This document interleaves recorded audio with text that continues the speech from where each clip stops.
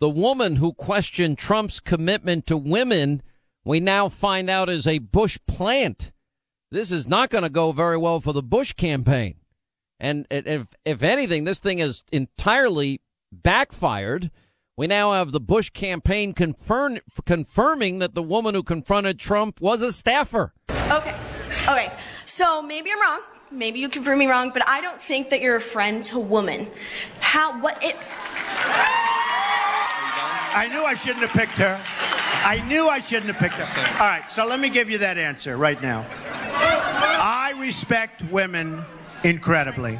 I have had women working for me in positions that they've never worked in terms of construction, in terms of so many different jobs. I had a woman who was in charge of the building of Trump Tower many years ago, before anybody would have even thought of it, and did a fantastic job. I have given women more opportunity than I would say virtually anybody in the construction industry. I have a daughter named Ivanka and a wife named Melania who constantly want me to talk about women's health issues because they know how I feel about it, and they know how I feel about women.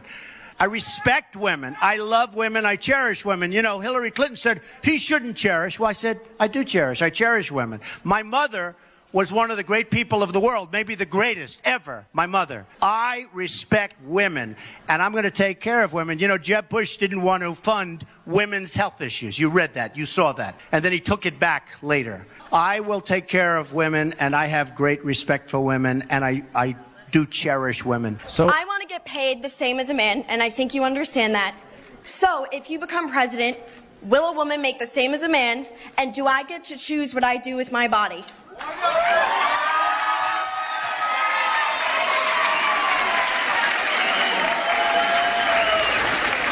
You're going to make the same if you do as good a job. You're going to make the same if you do as good a job, and I happen to be pro-life. Okay? I'm pro-life. Perfect, and he handled it brilliantly. The Trump questioner, had called Bush the best boss ever.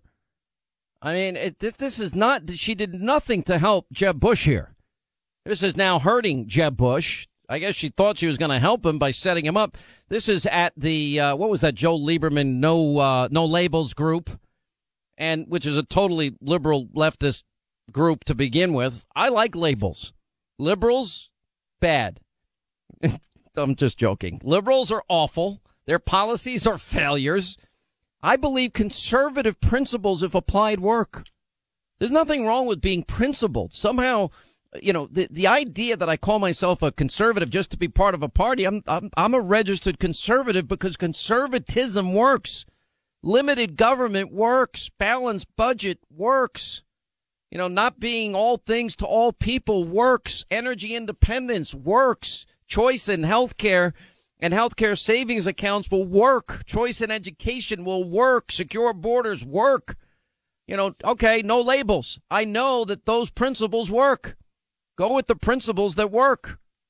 Anyway, it looks like the latest attempt to torpedo Trump's campaign has now backfired. CNN is reporting the Bush campaign has in fact confirmed that the woman who tried to embarrass Trump by standing up and calling him not a friend to women is a Bush intern.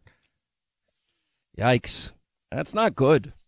Anyway, Trump fired back, saying the arrogant young woman who questioned me in such a nasty fashion at the No Labels event yesterday was a Jeb staffer. How can he beat Russia and China? That didn't work out too well. I don't know whose bright light idea staffer that was.